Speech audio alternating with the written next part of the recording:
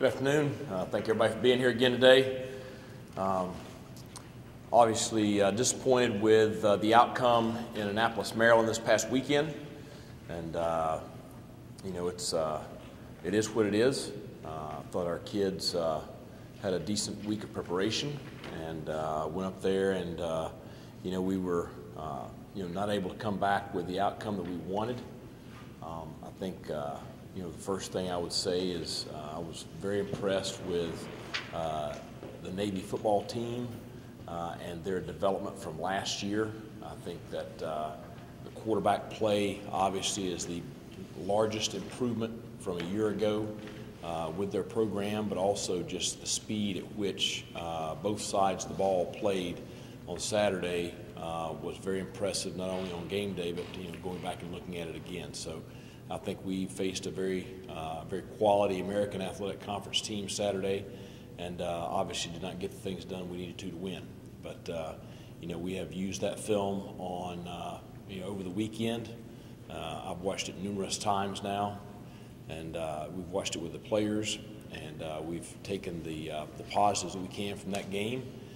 We've taken the corrections that are needed for the immediate future from that game, and spent time with the players, and then we've immediately got started with William and Mary, and obviously a huge ball game for our program this Saturday here at home in Dowdy-Ficklin Stadium. So, not where we want to be on this Monday this week, but hopefully we can get that turned around this weekend. Questions? When you talk about the positives taken from last week, the game that you saw, what were the positives from your perspective? Well, I mean, I think there's some individual things in all three phases that you can look at and feel good about. I do think that we defended the fullback decently on Saturday within the triple option scheme that they were running, and that means that we played pretty well at times between the tackles. I like the physicality of some of our players there in the box. I thought that they showed a lot. I can promise you that the fullback from Navy, he probably woke up pretty sore on Sunday. A lot of our guys in the box did too. But it was a very physical game there between the tackles. I think offensively, I thought that we did some good things at times. I thought that Holton made some positive plays at times. I thought that we had our bright spots there. We also did not establish the consistency needed to effectively move the ball throughout the ball game. Similarly on special teams, obviously we didn't start very well in that unit right there, but I thought later on in the day we did some good things both with the punt unit and with the kickoff coverage unit. When you examine defensively what's going on, do you feel like it's a situation where you just have to execute better, or do you feel like it's a situation where you have to begin to open up the playbook a little bit more and pull people a little bit? Well, I think that before you can do the latter, you got to do the former. If you don't execute better, nothing matters. You may be trying to open things up more, but you just have things where you're setting yourself back. Whether it be the first play of the game, have a positive run, and you're sitting there at second 6, second 7, and we have a false start, and you can sit there and you had the false start because you had a pressure coming. The players trying to alert the quarterback that you got a corner blitz coming, and he jerks, but the reality is it ends up second 12, second 13, whatever it was right there. So, and that's a tough down and distance. Later on in the ball game, you're sitting there, inside the 10-yard line, you score, and you have a procedural penalty, pre-snap. You can't do those things and execute at a high level. So we've got to make sure that we correct those mistakes, and we can't continue to make those mistakes if we're going to be effective. You've got to be able to drive the football and move it consistently in order to really open your playbook up. Coach, what does William and Mary's offense do that worries you? Well, I think several things. They are a tempo offense, so we're going to have to be ready to be prepared for that. They're going to move at a very fast pace at times, so we've got to really be on it defensively. We've got to be communicating. We've got to get lined up. We've got to make sure everybody's on the same page.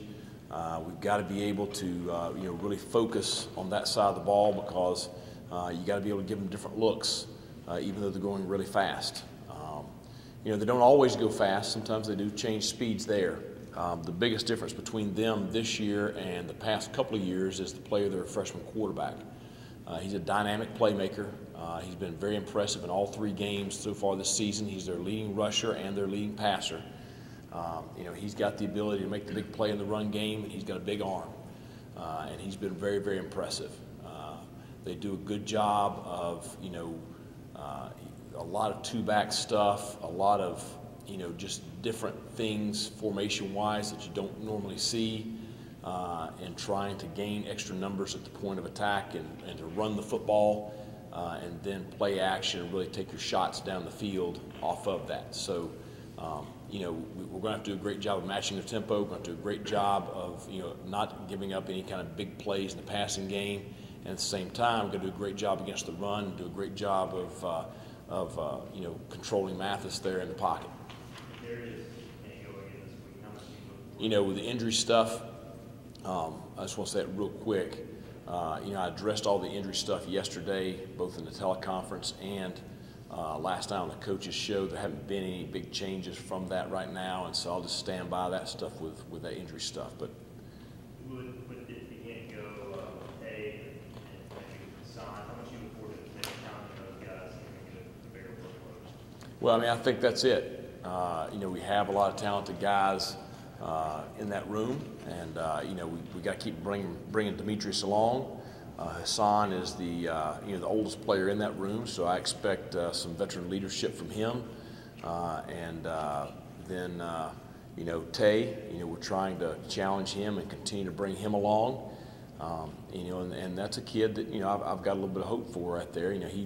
He was buried under the doghouse, like back in the spring, and he's grown up and he's maturing and he's starting to work better and starting to develop some positive habits. So I hope he can come along and give us some help there as well.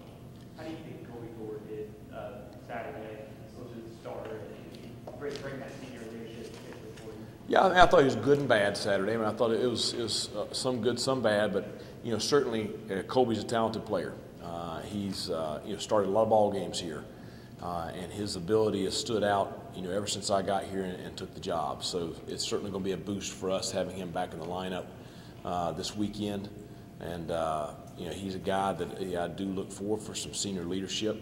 He's had a great attitude, works very, very hard. He's a competitor, and you can't substitute those things. I think he's a great example for the young corners, both at practice and in how he prepares. Has William and Mary changed much under Michael London? They were Jimmy Laycock was there for so long. Is there any difference in them under Mike? I was 8 years old when Coach Laycock took the head coaching job there, and for a guy to do what he did for as long as he did with the consistency he did it at is extremely impressive.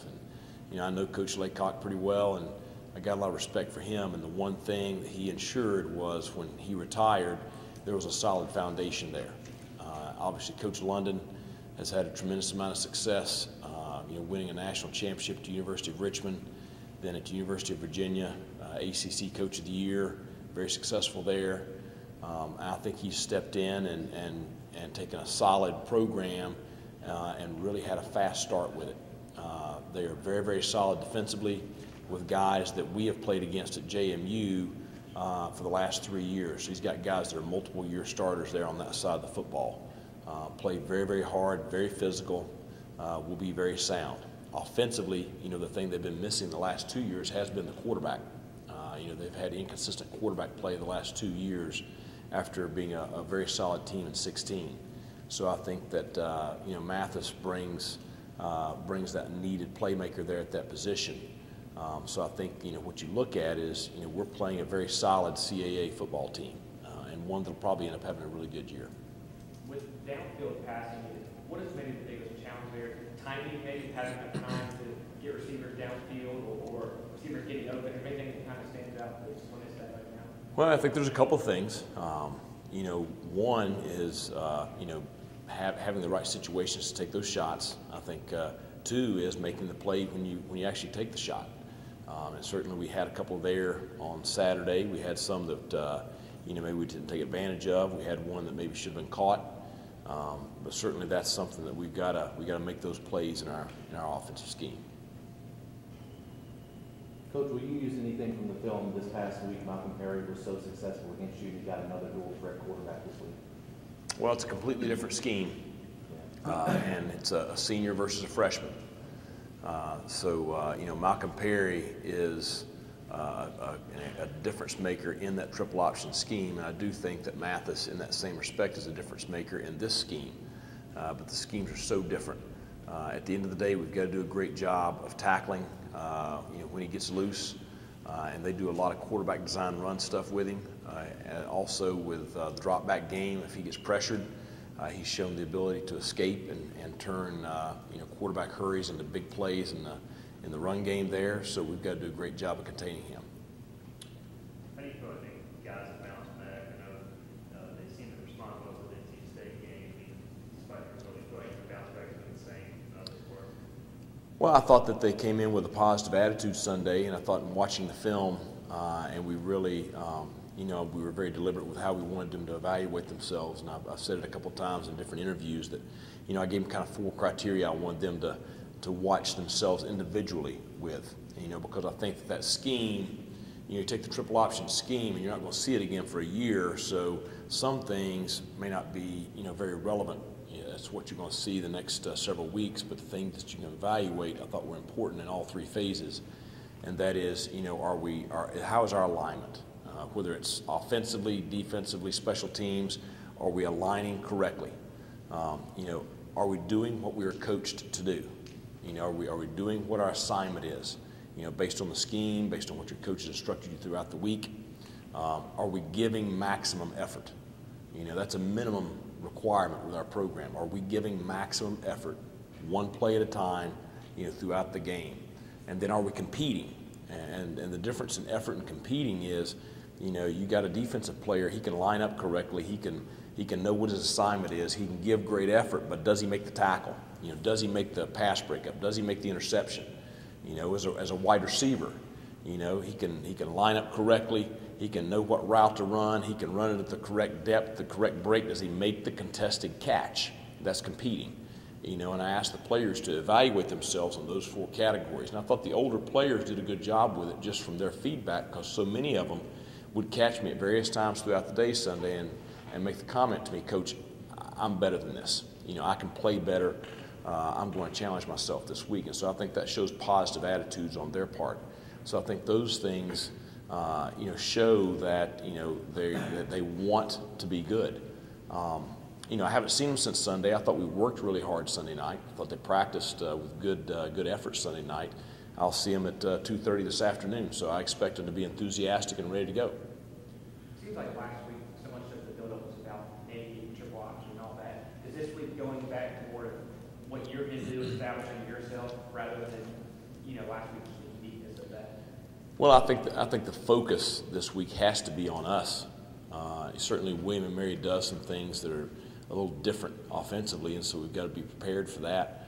But the focus has to be on us and getting better every single day. And that was the big challenge on Sunday, and that's got to be the challenge every day with our program is, you know, coming in and doing things right. And we've tried to define that very clearly for our players. Doing things right on the field, doing things right off the field, you know, getting a good night's sleep, you know, making sure they eat, as crazy as it sounds, make sure you eat breakfast and lunch and hydrate before practice this afternoon so that you can go out and practice at a high level, okay, in the heat, okay, and be productive.